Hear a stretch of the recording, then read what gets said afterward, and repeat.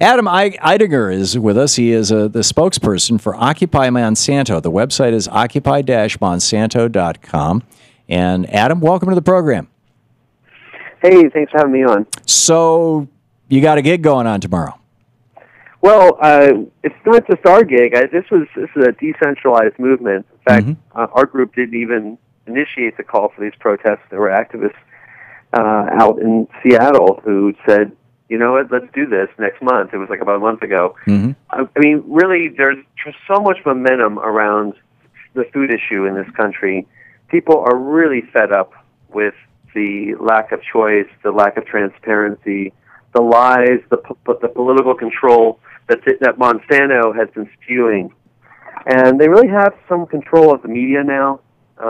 If you listen to the National Public Radio, you will regularly hear promotions for Monsanto.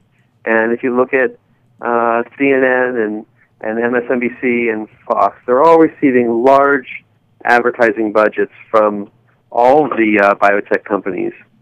And then you look at the campaign contributions.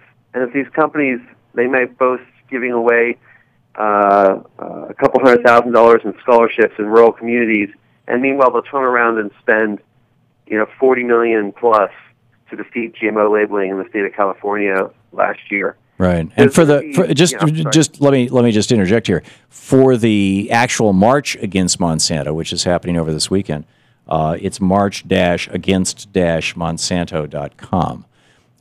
That's right. Back to you, Adam.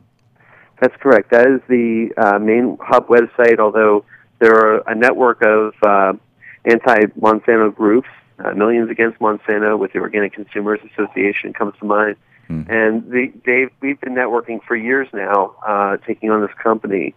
I've actually spoken at the shareholder meeting the last 2 years. Very few voices are... That's occupying Monsanto.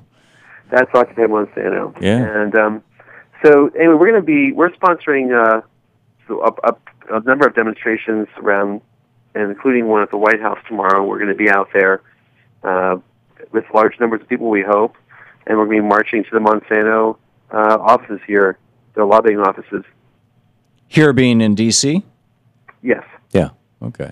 And yeah, okay. So people can learn all about this at occupy-monsanto.com? That's right. And, we encourage people to come on out and bring their creativity. We've encouraged people to bring shopping carts because we're shopping for truth. And it's a great metaphor. Yeah. Well, we want transparency, and this issue does sort of bring together people of different political stripes, as you noted earlier. Yep. And there are a lot of different causes out there that are getting people out in the streets. Yeah. Turns out that a lot of conservatives do care about transparency. They think that the market can't function properly if companies can get away with not disclosing novel genes that are inserted into these plants. Yeah. They are different than regular food. They have patents. They're totally unique and man-made.